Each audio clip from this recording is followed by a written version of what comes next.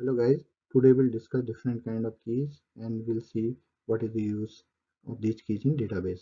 So we'll discuss regarding the primary key, candidate key, foreign key, super key and surrogate key. So before we discuss about these keys, let's take one small example for a student table and through that we'll try to understand. So let's say for example, in this I have taken a student name,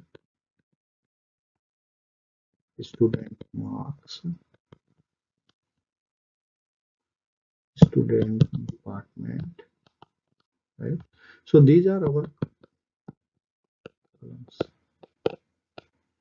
or attributes.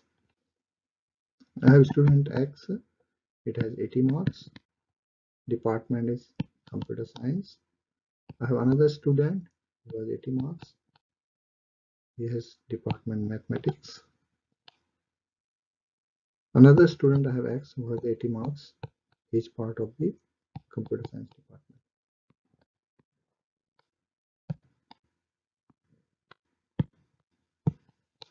And this is our record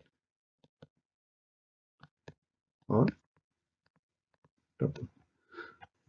So once we store any value in the database, our objective is that to uniquely identify that particular record. So that will help us in our business use case. So in this example, if I want to bring the student X detail, then I have two record with a similar kind of. I have X and then AT and CS and X, AT and CS. So I am not able to identify, or we are not able to identify exact record from this table. So then whole purpose of database gone. So let's deep dive. Let's I add student course here, and this is C1 course, this is C2, this is C3. If you add this additional column, so in this case, now we can identify the record uniquely. So I have student X with the 80 mark computer science, but course is the different C3, right? So that is the power of the key. So key is something which will help us to uniquely identify the record. So let's understand these key one by one, and then we'll discuss more. We'll start from the primary key. If we take this employee table which we have given, so we have employee ID, employee social security number, employee first name, employee last name, employee phone number, date of birth, employee salary, employee department ID. Suppose. So if you look this carefully, so there is a possibility we are looking for the primary key. So first we have to understand what is the primary key. Primary key which can uniquely identify the record and which is very stable in nature, and there is no null value allowed on that key. So in this case, if you think EID, SSN, phone number, these are very likely candidate for the primary key. So candidate key basically are something which can become a primary key. So in this example, EID, SSN and employee phone number we think is which are uniquely identifying and which are not in duplicate in nature, and there is no null value on that. These are the possible primary key. So our like we give verdict, let's say in this case, right, employee ID we can select as a primary key. So primary key is something that's where we told which are very stable in nature and which uniquely identify the record, and there is no null value. So simplicity, we can select EID as a primary key in this example, right? And if you go to primary key attribute, so that's where we are talking. No duplicate values are allowed here. This is the unique value, no null value. It's a mandatory value basically. Only one primary key per table. They have multiple columns.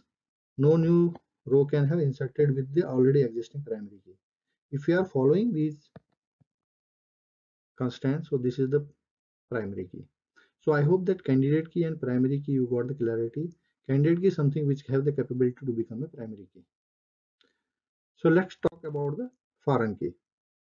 So in this example, we have two table. One is the employee, other is the department. So already we talked about employee ID is primary key for us in the employee. So let's talk about the department table. So we have department ID, department, and employee ID. So the key which is in primary key in one table, this is the primary key, right? Another table, the same key, we can say foreign key.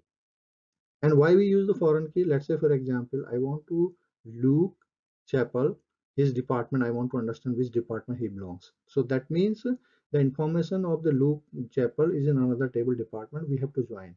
So if you want to join, so we need to create kind of relationship. If you set up that relationship with the help of primary key, foreign key, then we can join and we can write a join condition, simple join condition. Through that we can get his department ID. That is the use of the foreign key. But one thing also, make sure that in foreign key constant, right? Let's say, for example, I have department employee ID 101, 2, 3, 4, 105, 106. If tomorrow I want to insert, let's say 1178, it will not accept because this is not part of the employee ID. So it needs to be very clear. Whatever in the employee ID primary key, that value can be inserted here. So that is something we have to understand. So I hope the foreign key will help you. Foreign key is something which are creating a relationship between two tables. The same key is in one table is the primary key, and another table it treats as a foreign key. This is the foreign key. Now let's talk about the surrogate key. So there may be a possibility in some of the tables, right? You cannot identify the record. It's not always, but there are certain scenario, right? Where maybe columns are changing in dynamic in nature. So internal to organization, you want to create a kind of artificial key, right? Or which can work as a primary key, right? So in this example, let's say, for example, I want to generate some kind of serial number 1, 2, 3, 4, 5, 6, right? Artificial key I want to generate. So this artificial key will say as a surrogate key.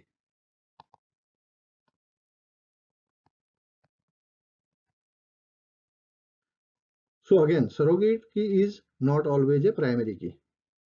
What we are saying that, okay, if there is a in this table we don't have any natural key, so in that case, internal to organization, we want to generate a key which can help us to treat as a primary key.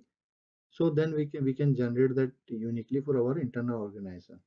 If we see the definition, surrogate key is an artificial key which aims to uniquely identify each record is called a surrogate key. This kind of partial key in DBMS is unique because it is created when you don't have any natural primary key. They do not have lend any meaning to the data in this table. Surrogate key in the DBMS is usually in integer. A surrogate key is value generated right before the record is inserted into the table. And we cannot say, will not share this with the public. So it's internal to the organization, surrogate key. But if you see, surrogate key will have some disadvantages, right? So disadvantage means we are adding some indexing. So definitely it will add more disk space and more IO operation. And top of that, we don't use this for any search purpose. So these are some of the downside of the surrogate key. But it is useful to the internal organization if you don't have the natural key. So I hope surrogate key you got the clarity. Now let's talk about the next key, which is the super key. Super key is, as per definition, what we are talking about, right? Any set of column of a database that can uniquely identify all the records of the table, known as the super key. Basically, what we are saying consists of candidate key plus potentially some extra fields. So this means that some of the super key, when we remove all the attribute that are unnecessary for the uniqueness, only then it become a primary and candidate key. So in the sense, all primary candidate key are super key, but not all super keys are the primary candidate key. Again, in organization, we don't use that much super key, right? But we have to understand this concept of the super key. But few things are very important in the our knowledge. So let's discuss about, right, how to calculate the super keys.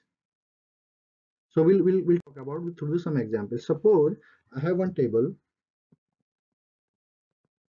The table have attributes A1, A2, and yeah, and number of attributes are there, right? So what we are saying that how much maximum super key possible, and we are saying that each attribute is a candidate key. Each attribute is candidate key. In this case, how many super keys possible? Then we have to remember one thing. So in this case, we'll have 2 to the power n minus 1 super keys possible. Let's take this with example and then we'll understand. Let's suppose I have one table and I have a1 attribute, I have a2 attribute, I have a3 attribute, right? And suppose I have one candidate key a1. One candidate key we are talking about, right? So in this scenario, things will change. So in this scenario, the formula will look like 2 to the power n minus 1. These number of super keys possible. So basically what we are saying, 2. So we have 3 attributes minus 1, 2 to the power 2 equal to 4 super key,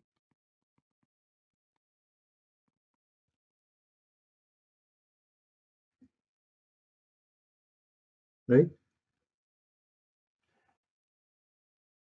So let's take another example. I have candidate key in this scenario. I have candidate key a1, a2, a3. So then what will be the super key? Then 2, n is your 3, 3 minus 3,